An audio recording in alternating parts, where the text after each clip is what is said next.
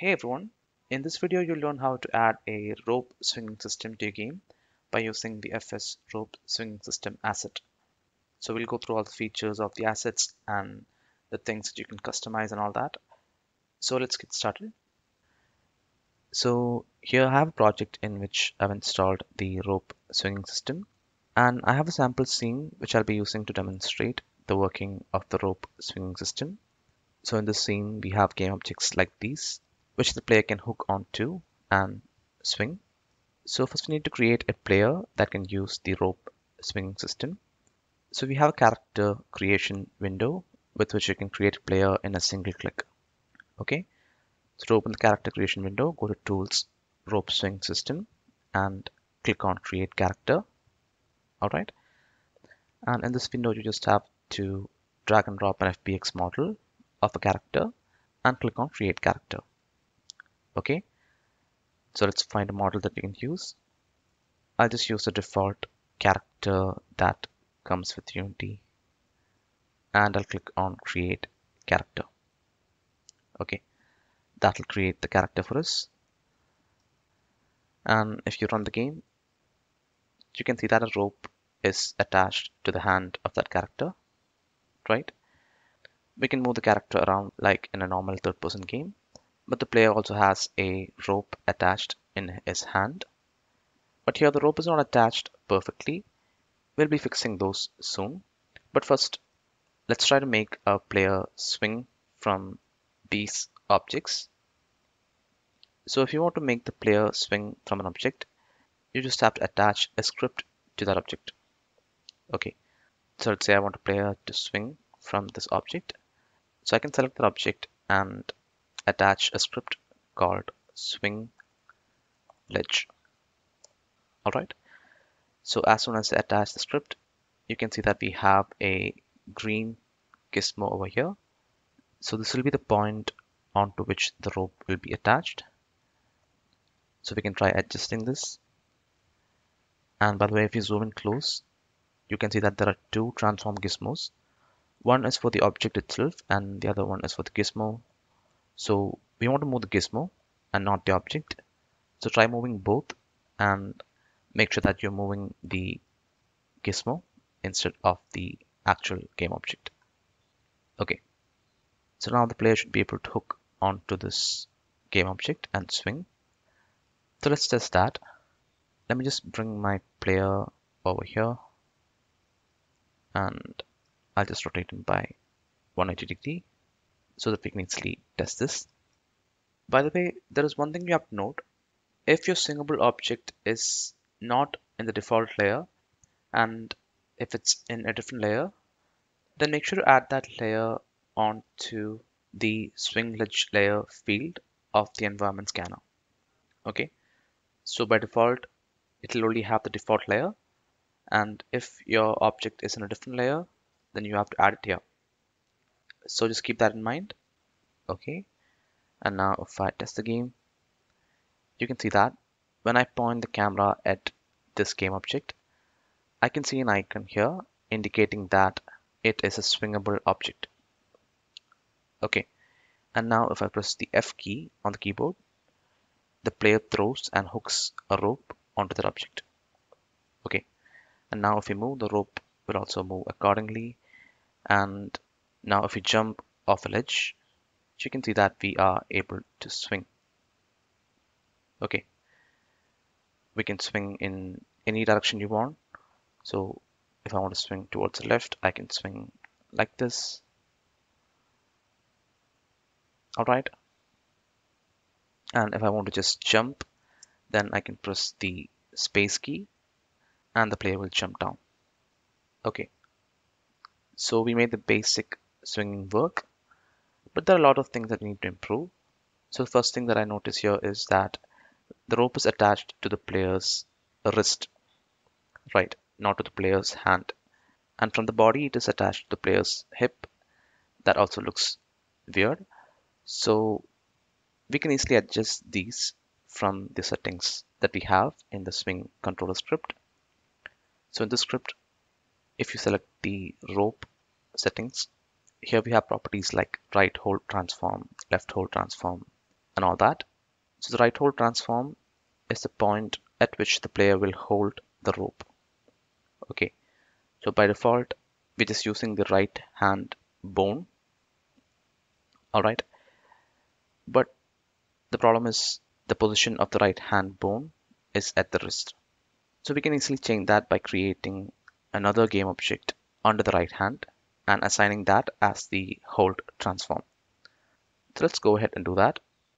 So on the player's right hand, I'll go ahead and add another empty game object. Okay, I'll call this rope hold point, and I'll just give this point a 3D icon so that I can easily view it in the scene view.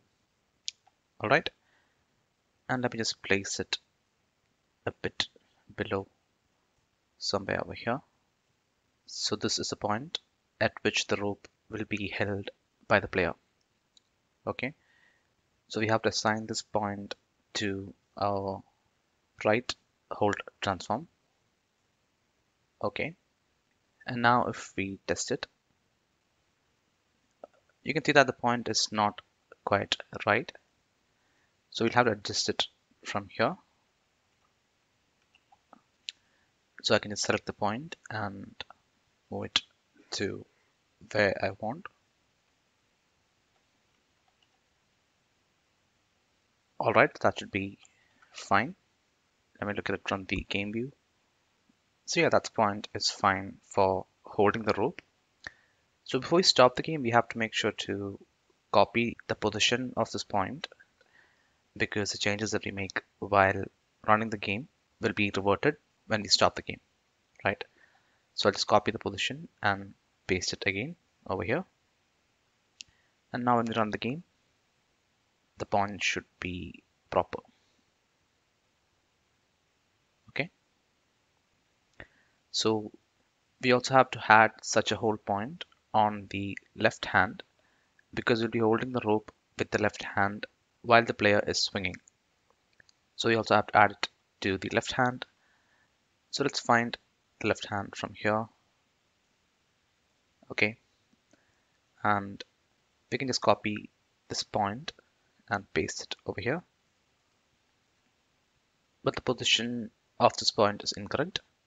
But we can easily fix it by changing all these values to its opposite.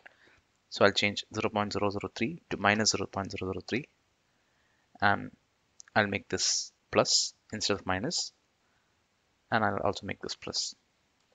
Okay, so now it should be at the same point of the right hand.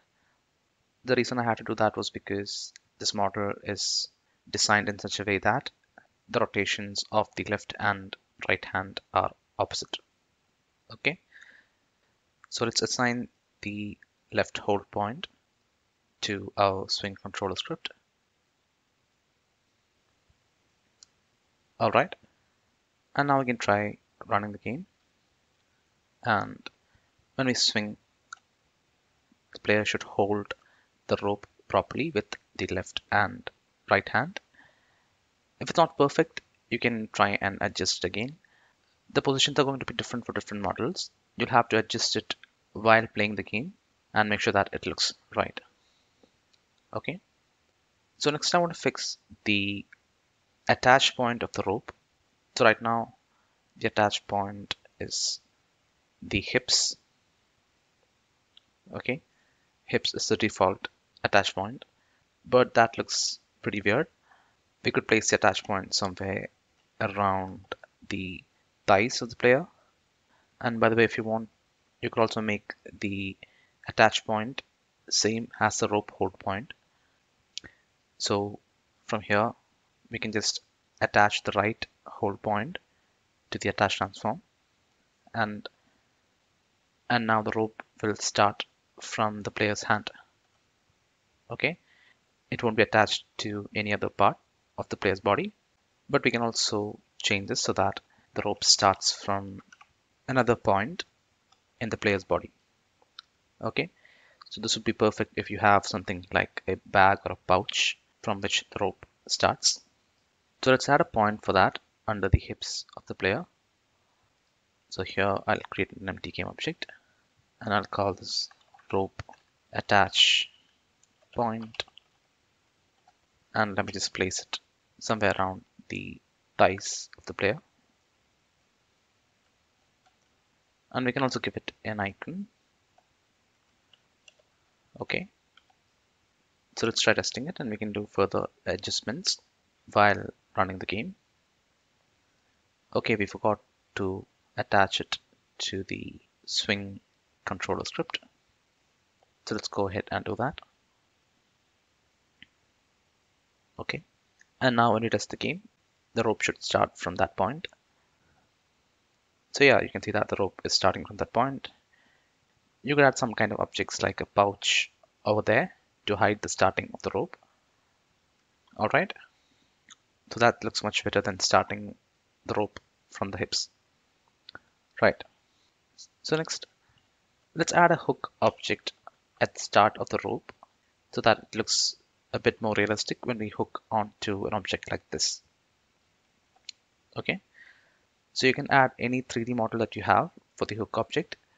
The asset comes with an example 3D model for the hook object. So I'll be using that. So it's under the prefab object, and I'll attach this onto our right hand. So let me expand and find the right hand. Okay, and we can actually just attach it to our rope hold point because we know that it is placed at the right offset. Okay, so you might have to adjust the position of the hook based on your character's hand. In some cases, you might have to rotate it. So yeah, we should play with it and set the hook so that it is in the hand of the player. And once we attach it, we also have to assign it to the settings in the swing controller script. So I'll go ahead and attach it here. And let's try testing this. So now when we test, we do have a hook in the player's hand, but it's not placed perfectly. It should be a bit above. So we can actually change this from the game mode itself.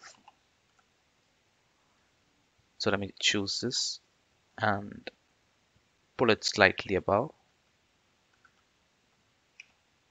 Okay, that looks better. I'm not going to spend too much time on placing this because I don't want this tutorial to be long, but you can make sure to spend a lot of time to get this right. So let me just copy its position from here so that I can paste it after I stop playing the game. So now it should be positioned correctly when we run the game. All right, the player is holding the hook in his hand. And let's also try how it looks while hooking. All right, so you can see that the player throws the hook and our hook gets hooked onto the object on which you want to swing. Okay, so yeah, we can also try swinging. So yeah, the swing is working fine.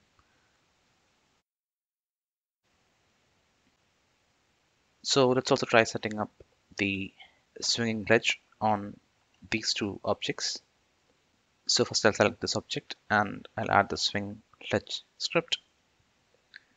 And let me make sure to change the position of the gizmo to the center. And next, let me also add it for this object. Okay.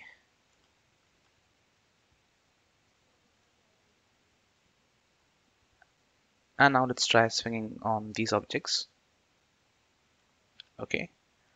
I'll go here and I'll try swinging on these. So yeah, you can see that it is working fine. I didn't aim it quite right, but it is working. All right. So next, let's look at the settings that you can customize in the system. So all the settings are in the swing controller script attached to the player game object. We have already looked at a few important settings that are needed for setting up the rope and hook object. Let's also look at other important settings. So here at some point, if you want to disable swinging, then you can just disable this checkbox. Okay. And next we have min distance. So this is the minimum distance that the player should be from the hook ledge to be able to perform the swing. Okay. Next we have the hook input. So here you can set the input key for the hook. And if you want to use the joystick button with the old input system, you can create an input and set it over here. And by the way, you can also set up the new input system by enabling it from the welcome window. And then you can customize it by going to the games input action folder and customizing this. Okay. So up next we have the rope throwing clip. So this is the animation clip for throwing the rope. So if you want to use a custom animation clip, then you can go ahead and change it in the rope throwing clip. Okay. And next we also have a rope holding clip. We only take the hand of this clip. So this clip only determines how the fingers of the hand is wrapped. Okay. And next you have the animation speed. So if you want the rope throw to be fast, you can increase this animation speed property. So next let's look at the settings for swinging. So first we have the swing force. So this determines the force at which the player can move while swinging. Okay. The player can move in different directions while swinging, and this will determine its force.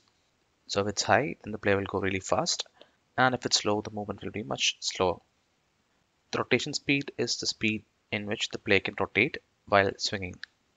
Alright, and next we have some properties like forward and upward landing force multiplier.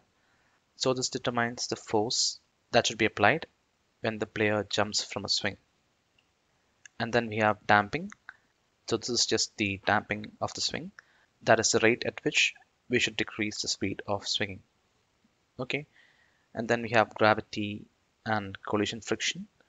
Collision friction is the friction that will be applied when a collision happens during swinging.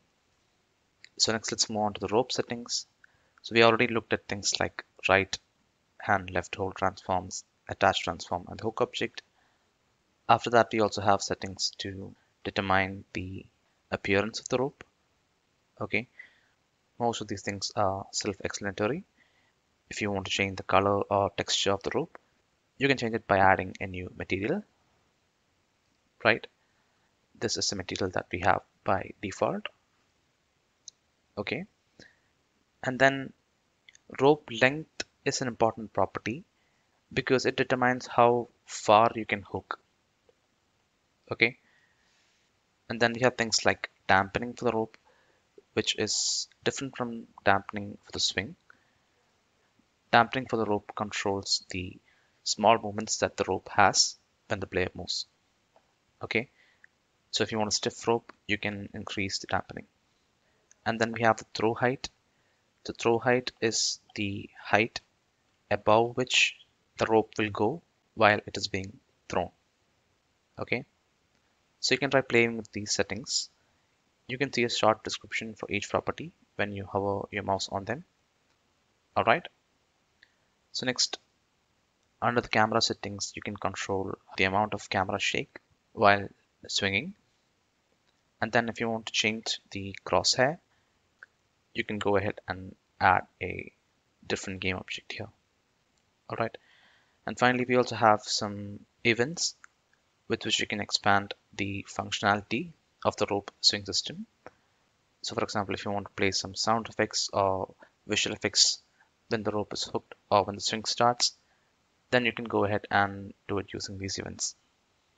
Alright, so yeah, these are all the settings that you can customize in the system. And by the way, you could combine the system with FS parkour and climbing system or FS melee combat systems to create interesting levels that combine swinging, parkour, climbing, combat, and all that. So that's all I want to cover in this tutorial. Thanks a lot for watching, and I hope you find this asset helpful.